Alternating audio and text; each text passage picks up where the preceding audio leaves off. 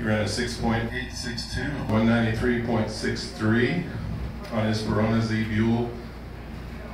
Chip, you moved from 11th to 1st on that run, and I guess you guys kind of like the cooler conditions in the evening session.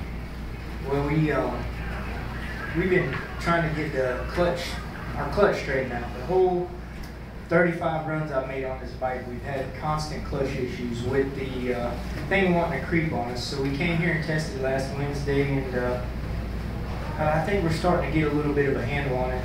The first round we bogged the bike really bad, so that's why we were 11th. But I have all the faith and confidence in my tuner, engine builder, Lon, Mr. Pippin, our team owner, that we can get this job done. And with that being said, you know, Junior Pippin, our team owner, he's battling cancer right now, and for us to come out here and qualify on the pole, that's the best medicine that we can give him, you know. So you've had 2 number 1s this season, 3 in your career. What are your thoughts on that run? 2 more shots at it tomorrow. Do you think it'll hold?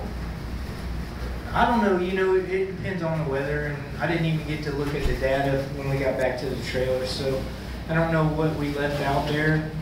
It seemed like a pretty good run. We definitely had a good 60 foot, so, you know, it's just one day, one run at a time, and, you know, I'm just really, really happy for Junior Pippin right now. This is great for him. It's great for me, and it's great for our team. I mean, Lon, our tuner engine builder guy, he didn't even leave North Carolina till 3 a.m. on Friday morning. He showed up at the track about 1 or 2 o'clock, and we bolted the motor in, and we were just like flopping around like a bunch of out there trying to get it ready for first round last night. And I guess maybe it's a blessing that we didn't get to run last night because we really weren't ready. So I got here early this morning, and we worked on stuff, and I mean, the results are somewhat speaking for themselves. You know, we've been up and down a lot this year. We've had a really fast motorcycle. We've had a really broken motorcycle. But right now, I'm really happy. You come into this race in 11th place. Now I guess you're 23 points back, maybe, to breaking into the countdown. You guys looking at trying to just scrounge every point you can get, obviously? Yeah, absolutely. I mean, I'm not a points counter guy, but in the back of my mind, I know what's happening. I know we got to go 1 round further than Ellie, who's currently in 10th. And man, there's nothing else I'd rather do than do that. You never know what can happen. You get in that top 10, you get a fast motorcycle that's reliable, and they'll stay together, then you can go rounds. So let's see what happens. You probably wouldn't have done any worse than 11th had you made the pass last night. Well, who knows, Tim? You know, who knows if the thing would even went down the racetrack? We started looking at stuff this morning. I was like, ooh, like, so, you know, I'm happy to be here with all 4 or 5 of y'all. We're just having a good time. I did have a question. I understand you talked to Junior today. What has he told you? Let her rip, Tater Chip.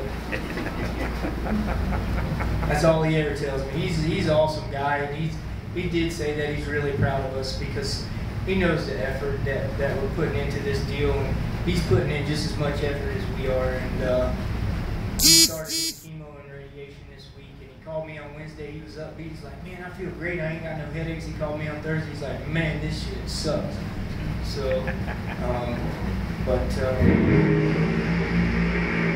he's a really positive guy, and if anybody can beat cancer, Junior Pippin can. And I told Ron down at the end, I said, man, let's get back to the trailer as fast as we can and give Junior a call and tell him.